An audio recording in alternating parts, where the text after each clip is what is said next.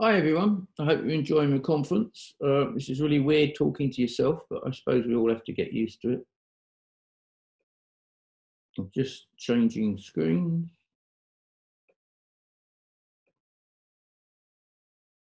Hopefully you can now all see this.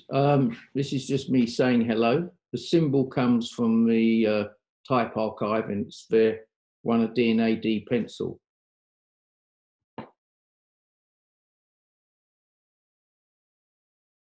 Just so you know who I am.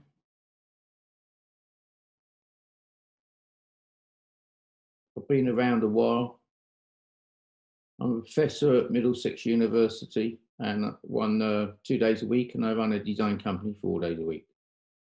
This is a picture of me when I was 5 years old, and the street photographer gave my mum a photograph of me holding these 2 live monkeys and a live parrot. And it's the only photograph I think she ever bought. I love animals. I still love animals, but I now go around the world and I eat them, which is a lot more fun. Last year, I talked at the largest design conference in China, at ADM, which is me on stage with showing the Pearson logo. I've done about 130 brands, some very large, quite small ones. This is an article in a Hong Kong design magazine. It's my favorite article because I haven't got a clue what it says. This is on stage. One of the biggest jobs I've ever done was I redesigned Visa worldwide. I redrew the V, I, and the A, and a designer called Viv Thomas. He drew the S. I'm crap at curves, but I'm getting better. At the same time as we did Visa, we aligned all their other brands, and Mrs. Plus, that one I had to photograph in Cambodia. The world of branding is what I want to talk about today, is changing. And it's basically seems to be lots of things are getting slightly blander. Like all the fashion logos are merging from being unique type styles to similar type styles. So the whole thing is what I do mostly is develop brands. And everyone seems to be moving to sans serif typefaces. And this is, again, this whole thing is all over the media about everything becoming the same. And it made me query a bit like, God, am I getting bored of Helveticas? And also, I don't think I could sell a new logo by actually saying it is actually, the word mark is naturally reads Uber with a capital U. I'm a man that likes ideas. I can sell ideas because I actually believe clients want to communicate the essence of who they are. And again, this is just showing a selection of some quite well-known brands. When I go pitch for a job or I turn up to do credentials, this is the first slide I show. It's mainly because I don't want to produce boring design work, and I certainly don't want a boring design client. We're now living in the age of AI. So the world's completely changing. You can now design 9 layouts, feed into the AI all the different criteria, all the photographs, all the text, everything else, and it will typeset the whole thing and lay it all out. So as designers and as design educators, we've got to start looking at ways of making students produce non-boring work. They've got to stop becoming what I call Mac monkeys. We seem to produce a rather large amount of these. They know how to work all the programs, but they don't actually know how to design properly. They don't know how to think properly. A few years ago in 2014, I was asked to write a book called What They Didn't Teach You in Design School. It's sold out 5 times now in English and in American. It's in Spanish, Korean, Russian, and in Chinese, it became a big seller. And it's basically a pun on Did You Know? And the publishers after us, it won an award for its typography. So on the 5th printing, the publishers decided they'd hire some typographer to design the cover, which I can't do anything about, but I can comment on it because design You can't design a solution to a piece of communication and not define what you want to communicate. And this is what I think they communicated in the style of that book. Interestingly, since they've thrown the cover away, I think I'm going to use it because I've been commissioned to write a book for the Chinese market on how to build a brand identity system. The basic idea of this book is a step-by-step approach of how to build a brand. And it takes the whole myth and mystery out of the branding processes and produces it with a great deal of common sense.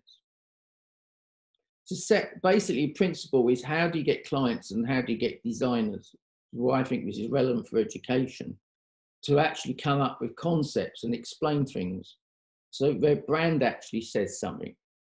So it's about benchmarks. So you get a set of 6 to 8 words, which encapsulates what that client is wanting to communicate. It's a level of quality, a standard by which you can compare what I design or anyone designs against what someone's trying to communicate. And once you have your benchmarks, you can stand out. Do you stand out by standing up with them? This benchmarks and the design should ignite these words into life. It's not a strategy. The strategy is actually the benchmarks. The branding process follows 8 simple stage approach. You have to know what you're designing. If you're designing for a bank in Vietnam, which we're doing at present, you have to actually go to Vietnam. You've got to understand the culture. You've got to understand how that organization works, what's different about it, what makes it Vietnamese. And through all the research and familiarization, you can break down the visual information you're seeing and the cultural information, write a design brief, and try to get the client to agree to a set of benchmarks.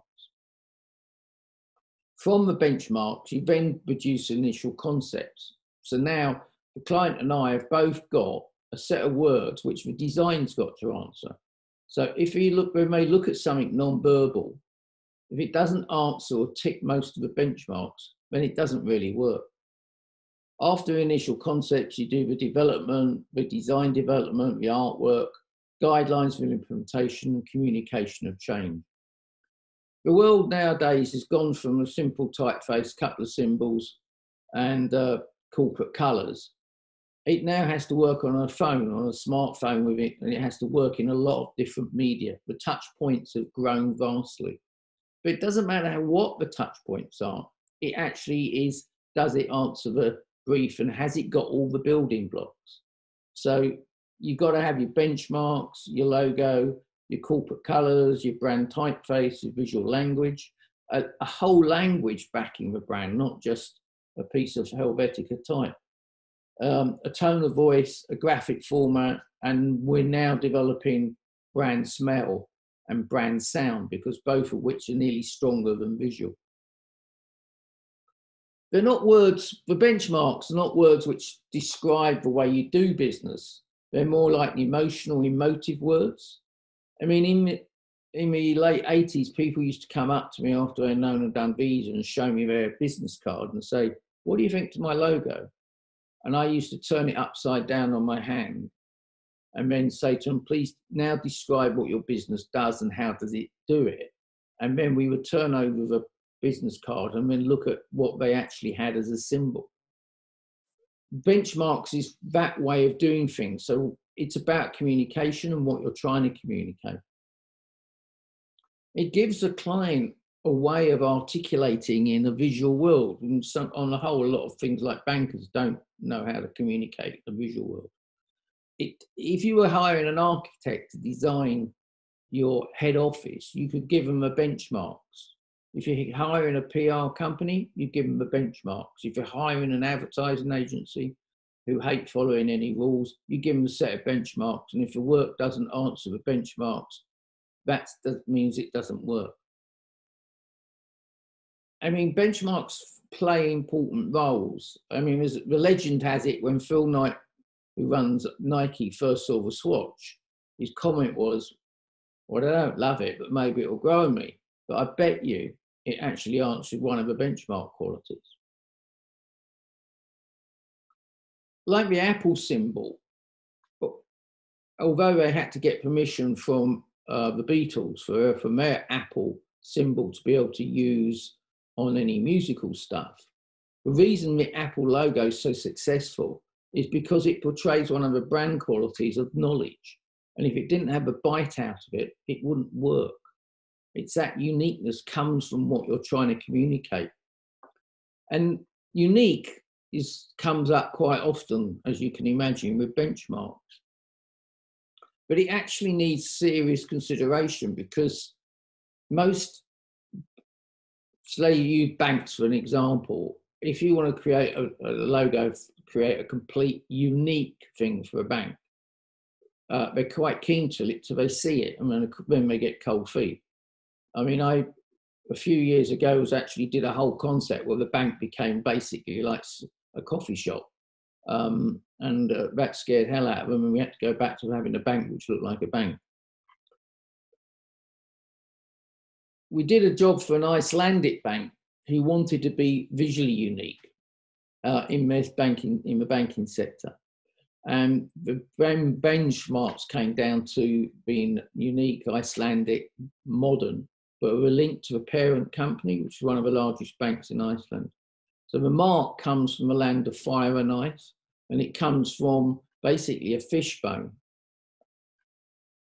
And it is quite unique. I mean, an art galleries on the whole only have lines of type, but this art gallery wanted a symbol, and they wanted it with a unique symbol to their location as the capital of Scotland in Edinburgh. They wanted to get across modern art, and it also wanted to be a friendly mark.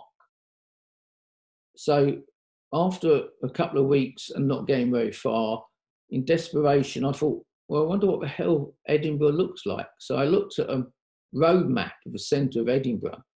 While I'm staring at this road map, I realise it makes the shape of a dog. It makes the shape of a pig, but on the whole, pigs definitely not as friendly or as endearing to the United Kingdom as dogs are. So that became their symbol. The first year of their exhibitions, we took out the street names and we actually put in the names of the artists. We then got a brief for a law firm who wanted to be perceived as above all human. That was at the end of the analysis, we want to be human, which is, if you've ever known a lot of lawyers, it's quite a tough idea of getting to be perceived as human. So with clerks, we got them to agree to a lowercase c for their name and just put two eyes either side, thus giving it a human quality.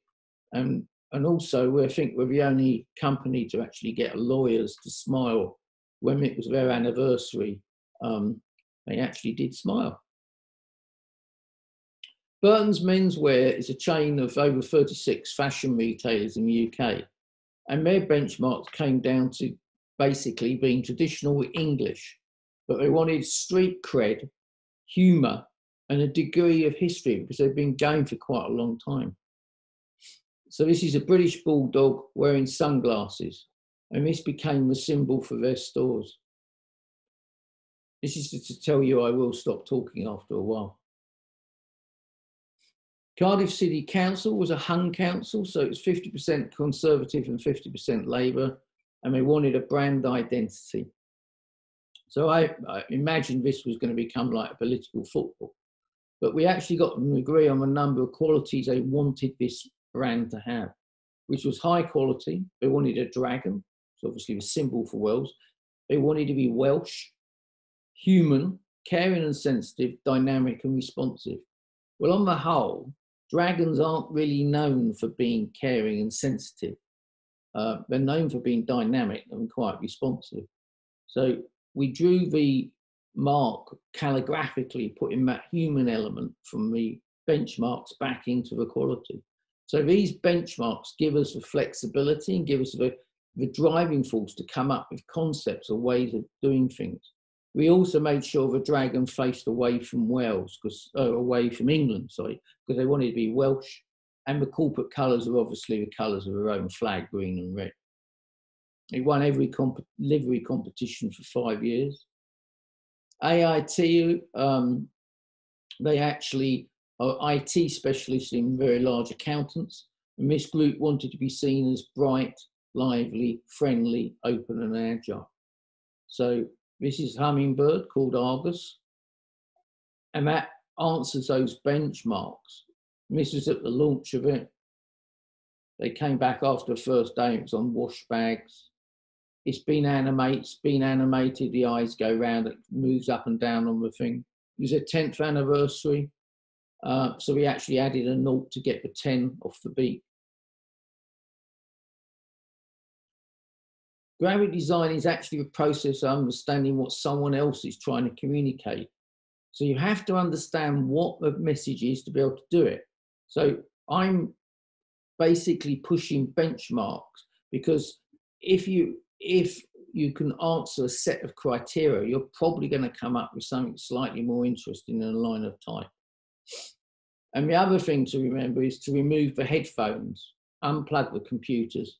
It actually does take more interesting people who have an interesting life and live an interesting way to produce interesting work. Last year, it was 26 years of et al. So we worked out of all the different identities we've done, we had enough for every letter of the alphabet with a different animal. So E for eagle, F for frog, G for goat. That's a hummingbird, just shows we can draw hummingbirds in different ways. A ball for Cosca, legal DNA, an owl, a pair of animals for Derby. So they just go through a few of them. You don't produce, to sell these sorts of ideas, you need to have some way of criteria of doing it. The end is coming, so don't worry. I just want to leave you with 3 things. Always be true unto yourself, and always say please and thank you.